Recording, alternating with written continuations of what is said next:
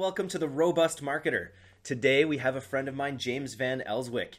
James is the founder and CEO of Purple Leads. He joined us in Berlin at Facebook Mastery Live, and it was one of the hits of the show. People still are talking about his presentation, the information he gave, how valuable it was.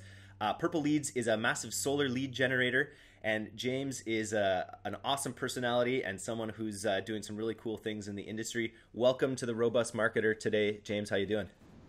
Hey, how are you, Eric? Thank you for chatting with me tonight. And you're calling from Israel? Yes, I am in Tel Aviv. Lovely. I've yet to be there, but I want to go soon. And you've been to where I'm from. You've been to Victoria, British Columbia. Yes, many years ago, but it's an absolutely beautiful place. Nice. Well, one of these days we'll have to have a conference out here or something. That would be a lot of fun. I'm down. But let's start with how we always like to start, about your marketer's hero's journey. What got you to where you are today in a nutshell? Where did you start and where are you now? Sure. So I'm currently doing lead gen. I think that's one of my core focuses, and that originated because I was the guy buying leads originally. So I owned and operated very large call centers in the U.S., both in Illinois and Florida, and I sold things on the phone, and I had to buy leads to do this. And the call center business is much more difficult than the affiliate world or lead gen business, but I didn't know that then. And I was going through the process of selling and just realized that my main expense was my leads. So I got into the idea of, okay, I'm going to generate my own leads so I have quality and I'm not beholden to lead generators. And once I got into it, I really liked it. I started generating quite a bit of leads, mainly on television and radio. And then I was generating so many leads, I figured to offset costs and actually turn a profit, I would sell to other call centers. And it was the first time I got a kind of taste of monetizing my marketing besides turning it into deals. And when my last call center started to do real poorly, it was very difficult because in call centers, you don't even break even for a year and a half. You know, it's like the complete opposite of affiliate marketing. I decided I was going to be done with the call center thing and just do the lead generation side. So I closed down the call centers. The remaining business, I moved to a call center in the Dominican Republic to handle. And then I decided I wanted to take some free time, travel, and just kind of learn how to generate leads. So I started working on generating student loan consolidation leads on Facebook, and was also traveling. I moved to South America. I lived in Medellin, Colombia. I lived in Buenos Aires, Argentina. Just enjoyed myself, learned Spanish, studied jiu-jitsu, ate food, had fun. And then I got turned on to STM from just trying to find information and learn how to market. And I went to the London meetup, and there I really, for the first time, met like affiliates and people that were really making money.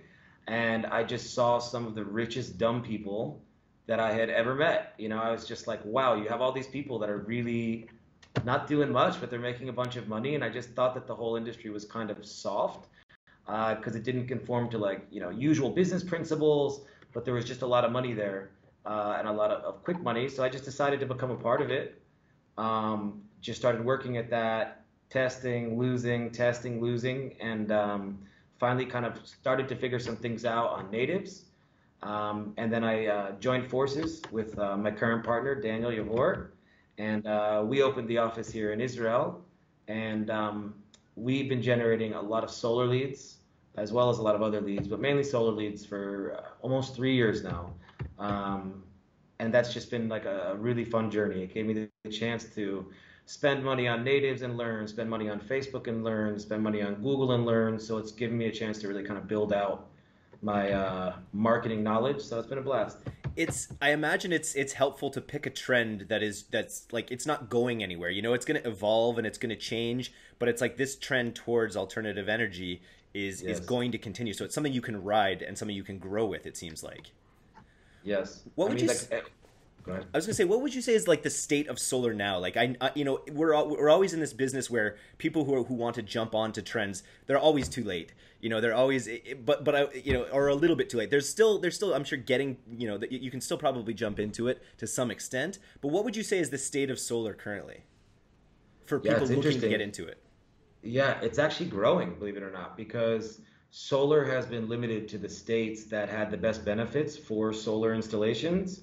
So everybody's been marketing to California and Arizona and New Jersey, But as the laws have changed, solar has now opened up in other states. So it's almost fresh there. Like they've never seen the ads. So if I advertise now in Pennsylvania or Oregon or Florida, they've never seen my ads. So the ads that were working a year ago that are completely burnt out in California are brand new. So this has been fantastic. And I think that the bigger play is the thing that holds people back on the solar installation side as far as businesses is that not all states will reimburse you for the extra energy you generate. That And you this put makes back it into the grid. Yeah. correct, correct. So the idea is that you get enough energy to fuel your house. The extra energy you sell back to the power company and they utilize it. But what's going to happen now is, and what will make it be able to be 50 states, is now there's going to be the energy battery packs. So now in every state, it's going to make sense to do solar because now when you have extra power, you can store it and use it. So I think in a year and a half, we're going to see solar go nationwide. And that's just on the US front. Now, the state Yeah. of solar in other countries is expanding. We generate leads for solar in France, Germany, Italy, Australia, Belgium. It's really been popping up anywhere. And it's fun to scale a vertical to another geo because really the things that have been working in the US usually translate pretty quickly to the other geos. Right now, France is super hot. We do a ton of volume every day in France.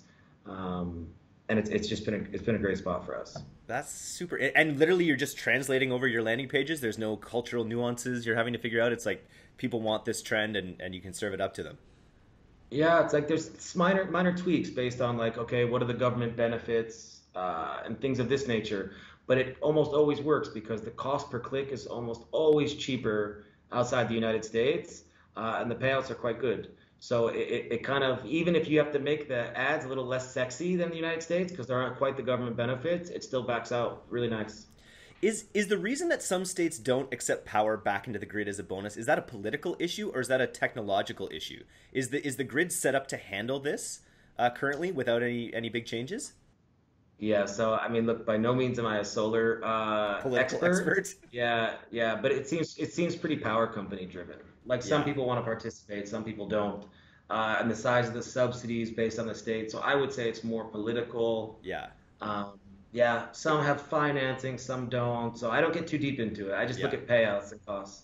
Nice. That's awesome. I just read an article I was telling you earlier that Saudi Arabia is starting to do this, and I'm sure this is happening all over the world. But they got a lot of sun in Saudi Arabia, so sounds like could be a Yes. good opportunity there. So people looking to get into it, just keep your ear to the ground, find out the places where it's happening, where there are the best incentives, and potentially focus on those. I'd say. Yeah, listen, at Purple Leads on our network side, we have offers for so many different geos, different states that people just need to ask. You know what I mean? There's so many different new opportunities outside of California and Arizona and these other ones. It's there. We have the offers, France and everywhere else. So it's pretty plug and play at this point. That's awesome.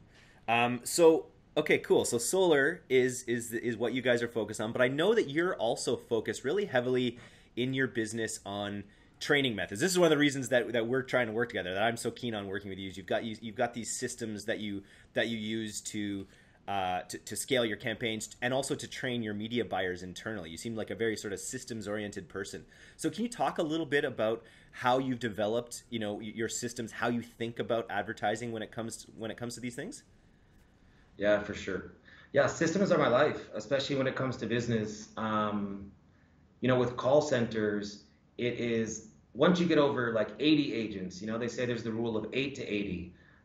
Scaling a call center above 80 salespeople, if you don't have the proper systems in place, you have 80 people on the phone saying whatever they want, however they want. And optimizing a call center is the same as optimizing media buyers or optimizing campaigns or anything. It's basically if you can't measure, you can't manage. So step one is I just measure the performance of everything. I measure the output and profit per media buyer, just like I used to measure the output and profit per salesperson. And then I create systems. I've always believed that, like with employees, unless they're management, if they have to think for themselves, like I failed.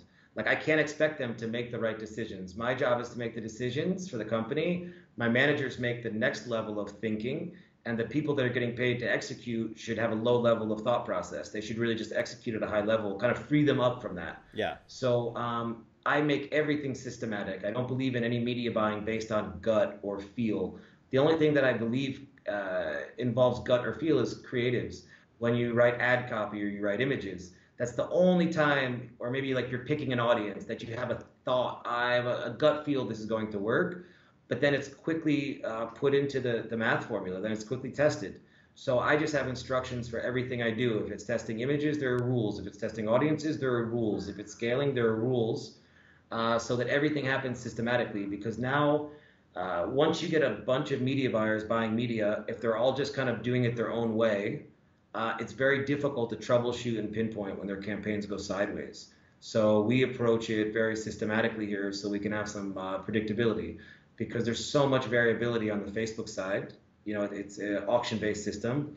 And on the buyer side, since we sell directly to retail, it's a lot of variable. So it's important for me to optimize and stabilize the labor force so we can have a solid yield.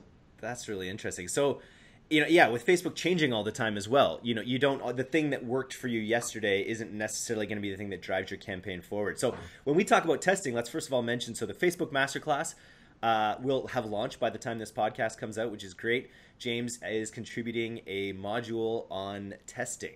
It's called Stop Guessing. And it's his testing methods that save him millions, which is really cool. So talk about those a little bit. Like, are they things that are very difficult to implement? Are they, like, I imagine they're rigorous, but the baseline point of testing is to make sure that you know when you do something and you have an action that it was from the thing that you did. It's basically just a cause and effect type relationship that you're trying to prove. Yes. So my thing with testing is I want to test as cheaply as possible because it's a necessity to test. So it's important to organize the testing in a flow that's as cheap as possible. And the second thing is you need to test until the results are definitive so you can have confidence in your scale. If you don't have a sound foundation of testing and you know everything is correct, then you just can't pull the trigger on big budgets with peace of mind. So the key thing, and I'll give like a quick example here. If I have to test a landing page and I have to test audiences per se, and I need to test images, well, it's important to me to just complete the image test perfectly because I want to get the clicks as cheap as possible so that when I test the audience or the landing page, let's say I'm going to use $50 to test an audience. If I can get the clicks down to 50 cents, I have 100 clicks worth of testing. If I didn't do a nice job testing images and I rush, now my clicks are $1 and I'm buying a lot less data for my money. So it's about having a systematic approach to testing everything in order, being disciplined, and I think also not scaling tests. I think very often media buyers, especially in the beginning, they set up a test, it's going nice, the test actually succeeds, and they don't turn the test off, and they kind of just try to scale that thing up, and then maybe because it's making money and this and that, but I don't do it this way. I test everything in a specific pattern. So when it's time to like hit the gas, I don't even need to look in it. I test until I have full belief in the components, so I can scale with abandon. And then you literally start it. You won't try to, like, the last test that works best. You don't just take that and push budget to it. You will then copy that maybe and start fresh. And yeah, I feel like it's some type of certain level of discipline that I don't know. I don't even know if it's the right thing. But I just feel like it's important when I train media buyers to instill in them the idea to not fall in love with the little petty things like a winning test. Otherwise, it just breaks the system because now you're scaling a winner as opposed to following the system and really scaling. So now the results are kind of skewed. There's like I try to instill in them and myself a certain level of discipline. When a test is completed, we turn it off and then we hit phase number 2. And it's hard to have that discipline because you're making money on it. But you can't, if you don't turn it off and you don't discipline yourself, you lose sight of like the big picture, which is it's just a step until the big scale. This is really interesting. I think it's a theme that I'm noticing across all of the things that we're doing with Facebook right now. Like, I'm actually someone who I've used Facebook for user acquisition. I've used it in a few other places, and I didn't have the rigor. I didn't have the discipline probably. And I had some good results. That's the thing, is you get these good results. Facebook is such an amazing advertising system. Even without the discipline, you can get some decent results. You can get some wins.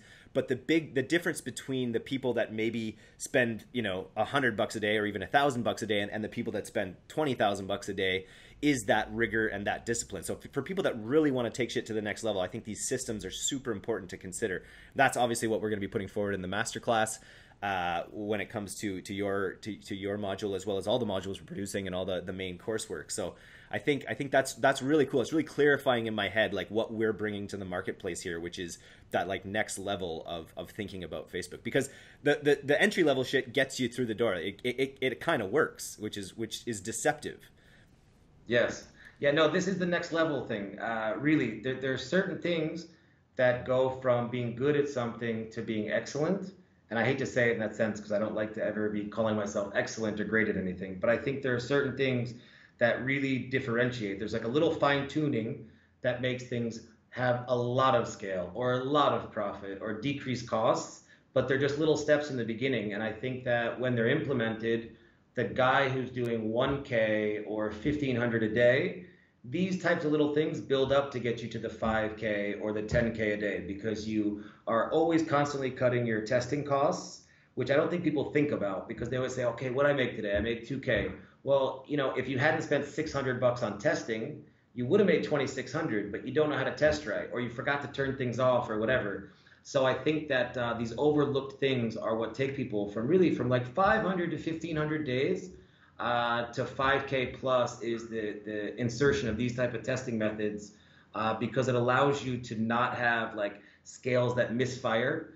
Like you go ahead, you scale and the leads are too expensive. You avoid all of that error making, you avoid excessive test costs. So by the time that you step on the gas, it's ready to go. It gives you what you want. You can count on it, and you end up getting Facebook to pump out the most profit. That's really interesting. This it echoes really what you talked about at FBML as well with the checking your parachute, making sure your ducks are in a row essentially before you hit that gas. And I could see it being hugely beneficial to our audience especially. So. Let's just talk about discipline for a second. You've talked a lot about discipline. I know personally in our conversations, you're someone who seems to have a lot of personal discipline. In some ways, I'm sure it ebbs and flows at times, but you're someone who's sort of like you've kind of transformed your life in some ways through discipline. Can you talk about that at all? Yeah, for sure. So like, majority of my life, well, maybe not majority anymore, but I was just really a wild man. I've always been kind of freewheeling, fast talking, quick thinking, and that really kind of pushed me along the road pretty well. And then I guess as I've gotten older, I just realized there were times to kind of curtail that, tighten up and discipline, and I just saw like real increased performance. And I started to feel this kind of personal satisfaction or pleasure in exhibiting discipline. I think like the two things that I would say like the last 10 years of my life that I'm the most happy that I found, was discipline and patience. Because I feel like when you start to establish discipline and you start to have patience, the really big stuff starts to happen. When you're just pushing quickly, you can make little bursts happen, but they don't become, consistent and systematic. So at one point, I was like super overweight, partying all the time, drinking all the time, and I woke up one day. And I just said, look, like enough, I'm not going to do this anymore. So I just completely quit drinking. I went on a very regimented intermittent fasting diet, which I still adhere to. I started exercising 4 days a week. I started doing yoga, and it all happened at the same time. And every time I took like one little step of I got up and I went to the gym, or I didn't eat bullshit at 10 in the morning. It just kind of kept building and feeling better and better until it became habit. And now it's just a huge part of my life, and it's been able to really create a lot of time and efficiency for me. So I really believe in discipline and In your patience. personal and professional life, it sounds like, which is really cool. And I think this is like a really important story for our audience because I imagine our audience is a lot of younger performance marketers, and there's a lot of there are very little boundaries in the life of a performance marketer. You're making good money quite often, so spending is something. Your hours or whatever they want you to be. You just have to look at a computer all day basically. And so I feel like that this sort of evolution that you've gone through is something that a lot of people are looking for. And at the same time, because we're sort of outside the box thinkers and we're outside of the box workers, we know that personal betterment is at our core. We're not just slaving away at a corporate job and punching the clock kind of thing. These are people that are on that journey. I think that journey towards self betterment. So I feel like your story is something that will resonate a lot with people. Yeah, this is a big thing for me. I think that there was a point that I realized that I make my money with my brain. Like at the end of the day, my cash comes from my thinking. And I just decided to alleviate as much thinking as possible from my day. And our brain does it automatically. Like when we take a look at like brands or logos, when we see Starbucks or McDonald's, we don't read Starbucks or McDonald's. Our brain automatically takes the information in, recognizes it, and functions off of it. So I started to just make a personal iteration or plan. I started wearing the same thing every day, take away that decision making, started to systemize what time I ate and where I go and my regimen and my schedule so that the bulk of my brain power, which is how I make my money, could be focused on making money as opposed to all these little tiny decisions throughout the day. That were So irrelevant to you in discipline, the long run. exactly, exactly. Like the clothes thing. It's like I had tons, I used to work for a law firm. I had tons of suits and badass clothes, all of this Louis Vuitton and Ferragamo and all of this type of stuff. And I realized that at the end of the day, I only wore 5 outfits. I had like 5 outfits that were like my go-to outfits, but I had a closet full of stuff and I would wake up and I would have like 30 minutes of trying to decide how to do this. And I was like, what a waste of brain power, and I just got rid of all of this. So when I hit my flow, I'm going to the same gym, same yoga studio, same places to eat, so that all I got to do is kind of glide through life and think to make money. And I think also too, a lot of affiliates have got onto it of getting virtual assistants. I outsourced my entire life and every task years ago. Like it's really an arbitrage for me. Like I know that my time is worth X amount of dollars. So anything that I can pay someone to do in my life for a smaller amount of money, I just do it. I outsource every function of my life so I can just work, figure out how to make money, and enjoy time with my lady. That's it. My wife was just telling me about a study that showed this, that you actually get more pleasure from paying someone to do something you don't want to do than buying a material good of the same value, essentially like a new shirt or something. Sure. It's just like, and it's good for the economy, and it's all over Totally. kind of a good thing. So one of the things. Sorry, go ahead.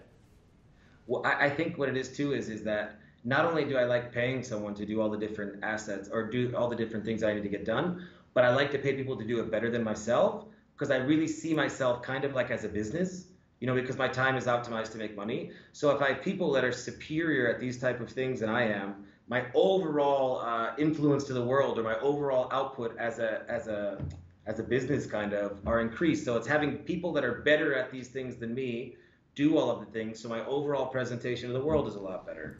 It reminds me of the Jay-Z song, "I'm not a businessman, I'm a businessman." Absolutely. That's Absolutely. pretty much the affiliate life. And also, what you're speaking, this is something that came to mind that comes back to me a lot is a book by David Lynch, the filmmaker, one of my favorite filmmakers. He wrote a book because he's really big into transcendental meditation. And so he wrote a book called Catching the Big Fish. And it's exactly kind of what you spoke to about earlier, which is, you live this life where you reach for the mouth pleasure of a McDonald's cheeseburger or something. You reach for a Frappuccino. All these things are these little wins for yourself, these little dopamine hits. And right now, for me, a lot of that is the phone and the Instagram likes. Like right now, I'm kind of personally caught in that a little bit. And so we kind of are going for these little fish all the time that give us these little wins that are in the long run hollow. And when you're able to have some discipline over those things, you're able to focus on the big fish. And those are the things that really drive the peak experiences in life, which is kind of what we're after. Yeah, this is a huge point. And I don't even know if you know this or not, but no one has my phone number except my wife. Not one person on earth. Like I don't receive any phone calls, because I don't want my experience, I don't want my life interrupted. Like I want to have my time on my terms. So I have no notifications for Skype, email, Instagram, Facebook, phone, text, WhatsApp. So my phone is basically useless until I decide to engage the outside world. So my day is never interrupted. I'm always proactively contacting as opposed to being contacted. And I think that's because I also realize, probably because I'm getting older, is that, if time is a currency, which frankly it is, the only currency, maybe. Yeah, and it's non-renewable. Yeah. So it has a higher value than cash. So when it comes to the outsourcing portion, an hour of my time in this limited 80, hopefully 100-year life, what is the value of this? I'd rather have the time, and that's really what the money should be for, is to create more time so we can either have more time to work on our business, experience our life, and just really be present. I mean, I just went away to Thailand for a week, and I turned it all off for 7 days. No screen, no laptop, no iPhone, no social, no social media, no email, no Skype, WhatsApp, nothing. I just walked away from it, and my brain felt very refreshed and reflective, and I had high value thinking again, as opposed to like reactive, I'm going to respond to an email. I had really nice proactive thoughts on how to guide my business and how to adjust things. I found solutions to problems that had been kind of spinning around for me with a while, but once I'd given it this time to kind of blossom, it was amazing the power my brain had when it wasn't distracted by reactive life. And in the background, this is something that I find that interesting as well, is that ability to overcome obstacles and solve problems when you're not grinding away on them necessarily, when you're not just like, Yes. oh, I got it, like when you're not laying awake at night and thinking about them, when you're actually able Yes. to go do a sport or go for a bike or do something and have your brain sort of figure it out in the background. Exactly, exactly. I think we have a really strong internal algorithm. I think we have a subconscious algorithm, and I think we have a conscious algorithm. And I think the subconscious is so much stronger because our rational brain and our ego thinking doesn't get in the way. And sometimes when we're just quiet, that algorithm spits out the answers that we're looking for if you let it. Very cool. I love all this esoteric stuff, but back to the real algorithm Yeah, that we sorry care to about. go No, so I deep. I Yeah, yeah, love it. I sorry. love it. That's my name on the STM forum, esoteric. I love this shit. Really? Um, let's just talk a little bit about one thing that we're at iStack Training. We're teaching all white hat tactics. We think that the future is with working with Facebook on these things. Let's just talk a little bit about what's happening, what you see happening in the landscape. Last week or 2 weeks ago now, Facebook actually put out this article that was calling out cloakers, calling out black hat. I see that as a big step towards them. Sort of engaging in that war. They're never going to win it, but it seems like the tide has turned sort of against the black hat way of thinking. What are your thoughts on that? Look, I've seen a lot of people make a lot of money on Black Hat, and when I came into the industry and I kind of saw both sides, I never took any moral stance on it one way or another. It's a game. Um, yeah, just it is what it is. But the business model of it, for me, to always be as good as my last dollar and always be as good as like the day before because maybe tomorrow the whole thing is broken. I just couldn't deal with that idea of losing accounts and going through this kind of drama. And I see it as a business model for some, but as time has gone on in the industry, I've seen a lot more people having problems with this. It's just become more difficult and more difficult. And I'd never really seen Facebook just straight up just call it out. There's always like the Hmm. rumors and murmurs of like, oh, they know what's going on. They make a lot of money off of it, and this is going to happen or that's going to happen. But a few weeks ago, like on the Facebook blog, they straight up talked about using artificial intelligence to stop cloakers. And I'd never seen the word cloaker like in any type of official publication or whatever.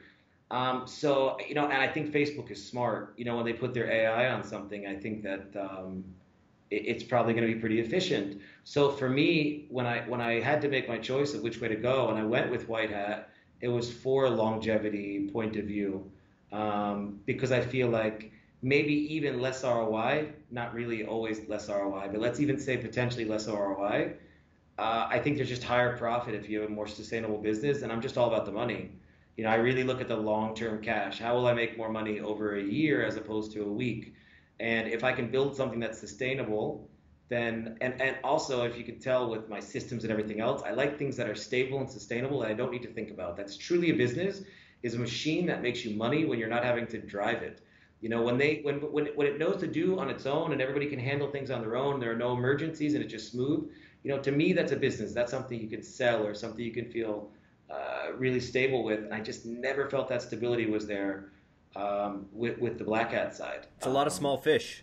It can be big, I'm It's sure. I'm hard. sure it can be quite big fish on a day-to-day basis, but they're always escaping you, and it's that sort of perpetual game. I just don't have the personality or the heart to handle it. I think it's a young man's game. You know what I mean? Like maybe when I was younger, I could have handled it, but at this point, it's just like I love white hat. You can make extreme amounts of money. And look, even for black hat guys, like look, you net 20K, 30K in a day. It's a sick number. And Yeah. when you do it on the white hat side, you can do it for a bunch of days. Like there was a kid yesterday that I saw that did like 360K in revenue, white hat. E-commerce. E-commerce. I saw that on Tim Bird's group. That was incredible, that post. And like I don't know, right? But in like the history of Black Hat, how many people did 360K in a day? Probably not that many. But now the thing is this kid is probably still going to do at least 250 a day for another 5 to 7 days until his campaigns burn out, let's say, Yeah. right? If you have that opportunity to do something like this and you can make it continue, even if the stuff fades down to 100 a day, you just don't really have that opportunity, I don't think, on the other side. So I just think white hat is where the biggest, really where the biggest money is at. If you break through that plateau, you know, because I don't know, the opportunity for scale, you need stabilities to grow profit margins that big. You need to have scale. In order to have scale, you need to have access to a lot of traffic. In order to have access to a lot of traffic, it's almost necessary to do white hat, I think, you know? Yeah. It's where the big fish are.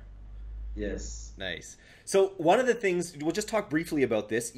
So being a white hat advertiser, you maintain a really close relationship with Facebook, and your talk was actually specifically at FBML was specifically about your how a talk with your Facebook rep saved you, was it a lot of money basically? Dude, it increased the ROI so much in one day, it like changed the whole game for me. And that One was nugget. about your bid to budget ratio, which is something Yeah. that people can check out in the FBML recordings. But talk a little bit about your more recent discussion with them, where they talked about some of the new things coming down the pipe. You don't need to go into too much detail on these new products because we'll leave that to people to kind of discover. But what did these new products speak to you about what what Facebook's focus is going forward? Yeah, that's a good way to word it. So I'm very fortunate by being here in Tel Aviv. Like literally, the Facebook office is 2 blocks away. So I get invited to all of their different things, product launches, interviews on products, talking to engineers, as well as having a great relationship with my rep and people to help me run the campaign. So we lean on this to the maximum, you know. And what's interesting is I've been able to get a lot of insight into what their goals are, and they're not always what we would think. And I would say that right now, you know, for me as a CPA marketer, it's all about cost per conversion and profit. That's it. I only care about the cash at the end of the day. Whereas when I see them design a lot of their products, they're concerned also about pacing. I don't know why. And now also lifetime value of customers. So they are really, That's they're smart. really updating things now or making products to allow you to target lifetime value of customers. You know, they launched a little bit ago value-based lookalikes where you can upload a bunch of converters and at different prices. Let's say you have leads of different values. One is 10, 20, 30. You include this in the lookalike and they'll build custom lookalikes based on this lifetime value of a customer. Now, right in the campaigns very soon, you'll be able to build campaigns with this LTV targeting that will understand when you post back the currency, you'll be able to, or it will optimize in real time for people that spend more money per conversion as opposed to a conversion and just a regular conversion. So they're really, they're really thinking about the long term for us. And I think they're putting a lot of efforts into e-commerce and lead generation because they see that there's a lot of action there. I get the feeling that Facebook feels a lot better or more, the people that work there feel very satisfied working with, say, CPA people because it's measurable. And a lot of the new products are built for us. There's also some cool stuff they have now. They'll be coming out with a ad budget allocation. So if you have a campaign with multiple ad budgets, you'll be able to set a budget at the campaign level, and it'll allocate the spend to the best performing ad sets, which will be like a complete new restructure. Yeah. Nice. They're coming out with, this is a great one.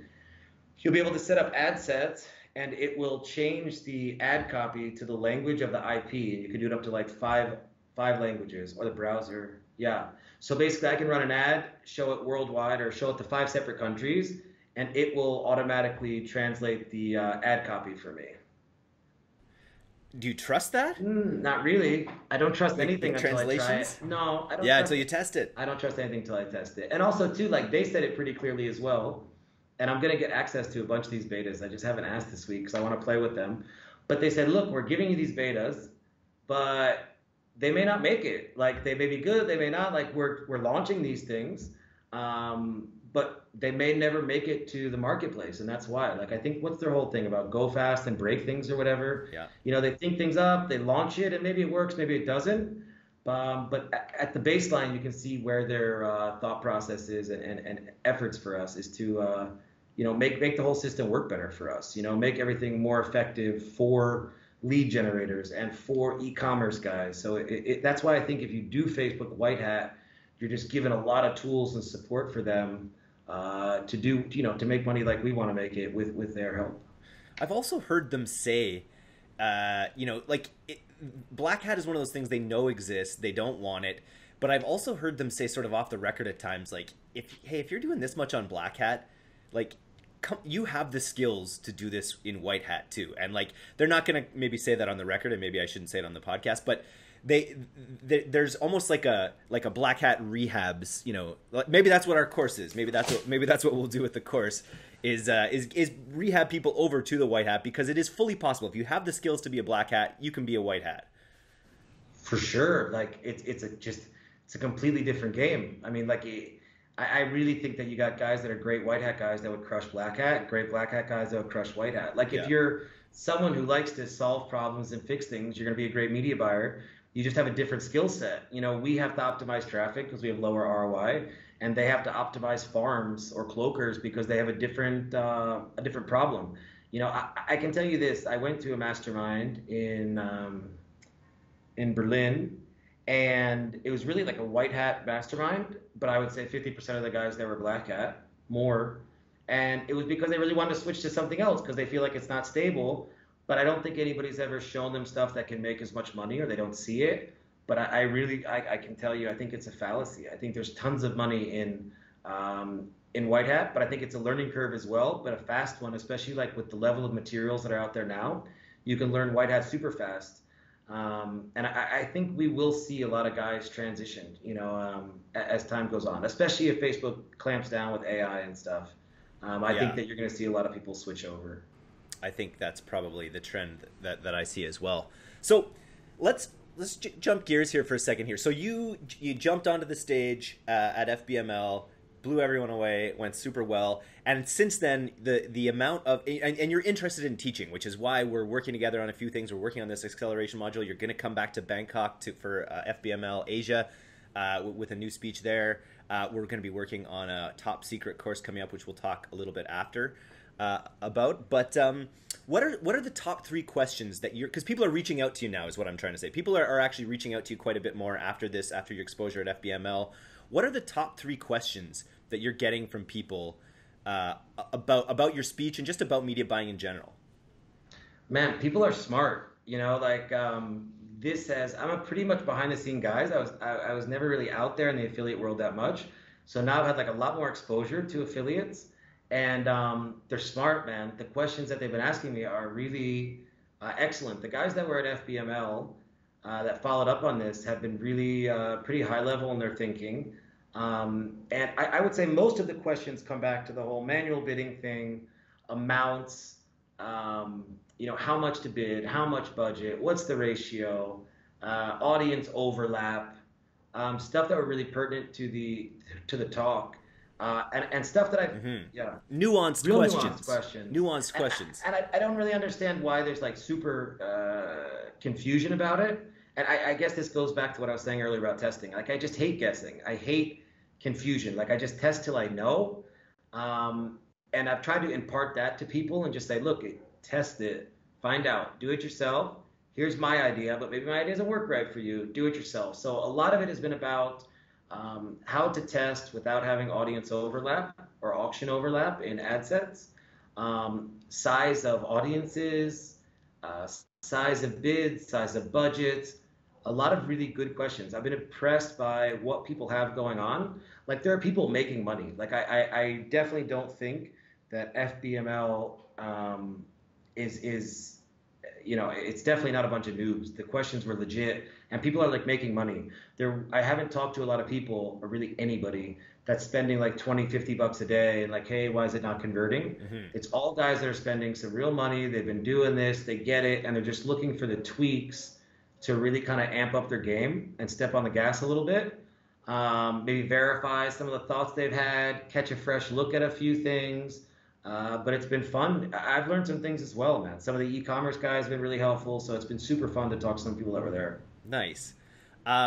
Yeah, it's funny. We have a quote from someone who talked to us via support, who thanked us for taking their spend essentially from, I think it was $1,500 a day up to over like 20 grand a day, and it was all about manual bidding, which is something that you spoke quite a lot about. Which is something Dude, that I got screenshots. I think it intimidates people. I think manual bidding sort of like intimidates people. They'd rather just sort of leave it up to Facebook. But in your experience, that's not the best way to go about things. No, like here's the thing, and I'll just be super clear about it. So you got two type of bids. You got manual bidding, you got automatic bidding. Okay, when you're speaking to the Facebook algorithm, tell it what you want to do. It is two choices. It has how fast it's going to spend your budget as a priority, which is the pacing issue, or the cost per lead. When you set it on automatic, you're telling Facebook, spend my money. That's my priority. Spend it. Not that it wants to spend it expensively, but your goal is just to spend the money. Whereas when you set it on manual bidding, your goal is the cost per lead.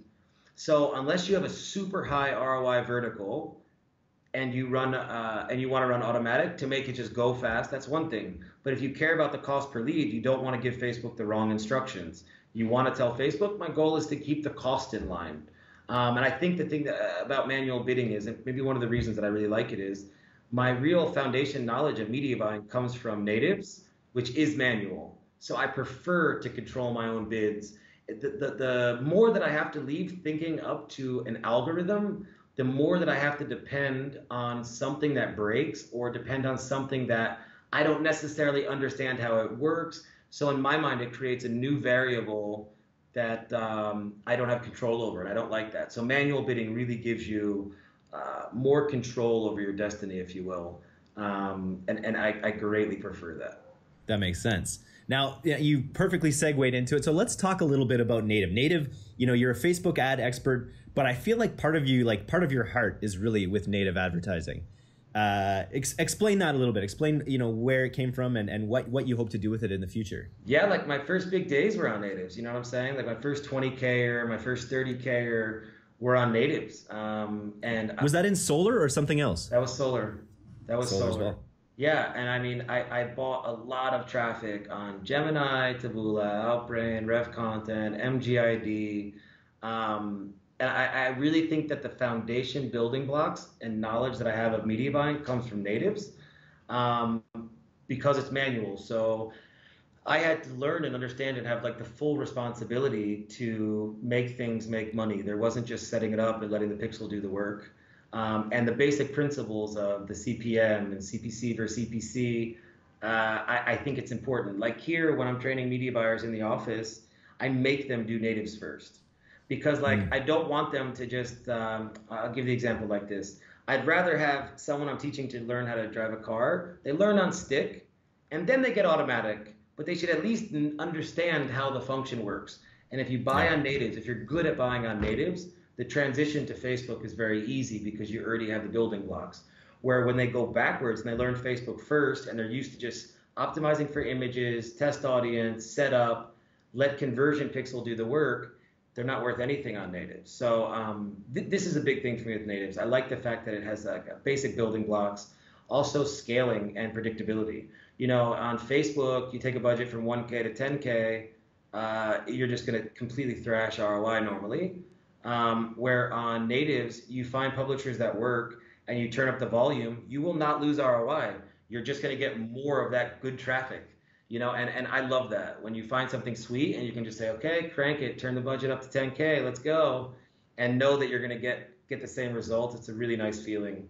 And also it doesn't burn out as quickly. Really, I had campaigns on Taboola that I would set up, optimize for a little bit, let's say 2 weeks, 3 weeks, find my publisher, set it up, and then just refresh the images like once a week, once every 2 weeks, and not even fresh images.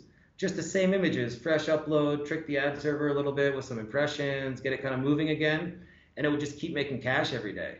And I can't say I've gotten to that point with Facebook that I'm not like having to check on Facebook a lot, So I really like the consistent money-making possibilities of natives. Nice. Well, we won't go into too much depth yet because we haven't set a date exactly, but we will be working together on a native ad masterclass, so people can make sure to subscribe at iStack Training and keep their eyes out for that, because everything that we've been able to do for Pops and now that we're doing for Facebook and the masterclass, we're going to be doing for native as well still in 2017 here. So I'm super excited for that. Yeah, I'm pumped. I'm super pumped about that because I got my system so in place. It's like I could really give people the formula. Step 1, step 2, step 3, step 4. It's like super systematic on natives. There's very little guessing. So I'm excited to kind of break that off and help people out with that because I really do have a love for natives. So I'm excited for people to check that out. Very cool. So last question here. I brought this up in my last couple podcasts. One of the reasons that we're driven to succeed in affiliate marketing and just driven to win is what I like to call the peak experiences that it affords us. These peak travel experiences. Like what do you don't seem you're not wearing Hugo Boss suits anymore. I don't know if you have a Rolly. I didn't see a Rolly on there. But what are peak experiences to you at this point in your life that you are looking that are sort of enabled? Like obviously family, obviously your wife, obviously things like that. But what are the peak experiences that drive you to kind of continue to win in this business? Yeah, I mean, really, I think as I mentioned, like I'll give you an example that kind of illustrates both discipline and uninterrupted time for myself. After I shut down the call center, started generating leads, started making some pretty good money, started working with my partner now, and I was in Argentina. I was living in Buenos Aires, but I was in the south, basically at the South Pole, Patagonia, and there are glaciers there. I got a hostel there, $8 a night, just enjoying on the low, like money didn't matter at all, just I'm going to enjoy the experience. And I went out on a glacier. You take a boat out there, you get the ice boots, the ice picks, and you go out into the middle of this glacier, and I hiked out there, and they made us a cocktail with like million-year-old ice. They just chip away ice cubes. So you're drinking a drink made with ice cubes that are super old, and it was completely uninterrupted. But at the same time, when I got back to the hostel, and I hadn't checked anything, I hadn't checked stats, I hadn't talked to anybody, whatever, logged in, and I'd made like over 15K. And I think this I was thinking like, I'm paying $8 a night at this just, piece of trash hostel in Argentina, and I'm just thinking like, I was staying in the bunk bed room, you know what I mean? I wasn't even in a private room. I was in the bunk beds with all these people, which made it like this sweet, super sweet victory. And I was just thinking, it's like the business was able to run itself and make a bunch of money, which allowed me to have uninterrupted time. It didn't give me a bunch of money to pop bottles or buy new cars or anything, but it allowed me to go experience something without being interrupted for an entire day and still make money at the same time. And I really like when those things happen. That's really I like it when I can enjoy my time and my business that I spent a lot of time, money in building, and I've made it stable. So it's still making money for me while I get this time benefit. And that's really what I do it for at this point. That makes perfect sense. That illustrates, your sort of personality, what you've built here super well. That's awesome. James, thank you so much for coming on the podcast today. People, James is going to be a big part of iStack Training coming up. You can catch him on FBML, the recordings. You should check out FBML Asia on iStackTraining.com because you can now buy tickets on our website for our Bangkok event. He's producing an acceleration module for the Facebook Masterclass on testing, and then the native masterclass, which we're going to be working on later in the year. Super exciting. If people want to get in touch with you, what do you recommend? And also, what plugs do you have? Yeah, I mean, okay, first off, on the plug side, Purple Leads, we got the best offers in the game, hands down. Providing lookalike data, landing pages, whatever you need to get it going. And I think it's something that, Purple Leads is me, and it comes, I'll tie it in with my contact information and everything, but it's just important for anybody who checks this stuff out. I love this shit. I live and breathe media buying, Facebook, natives, lead gen, e-com. This is one of my passions. So I do like to talk shop. I like to find nuggets in every conversation that I have. If it's an expert to a noob, it doesn't really matter to me. You know what I mean? So you can hit me up on Facebook Messenger is where most people reach out to me. And that's cool for me. But yeah, hit me up and check out like these courses and stuff. Like I really I believe in it. I enjoy it. I'm passionate about it. It's something I do every single day. I enjoy teaching my team. Every morning in the conference room I'm sitting in right now, we got a morning meeting that's about learning. I make my team Yep. watch a video on learning every single day. And I enjoy learning with them and I enjoy teaching. So it's like, look, if you got questions or whatnot, reach out to me and hit me up. Or if you got ideas, whatever, let's just, talk shop and learn a little bit about media buying. I really enjoy it. So that's my plug. That's awesome. That's what I love about iStack training. What we're trying to do here is there's a lot of gurus in this space that are like, hey, implement my system for 20K overnight and blah, blah, blah. But everyone that we like to work with recognizes that this is a long-term business, takes some discipline, but there are systems that can allow you to reach incredible heights. So I think you're a perfect fit with the iStack team. So anyways, thanks again today. Enjoy the rest of your evening and we'll talk again soon. Thanks, buddy. Be cool. Okay. Bye-bye. See you, James. You too. Bye.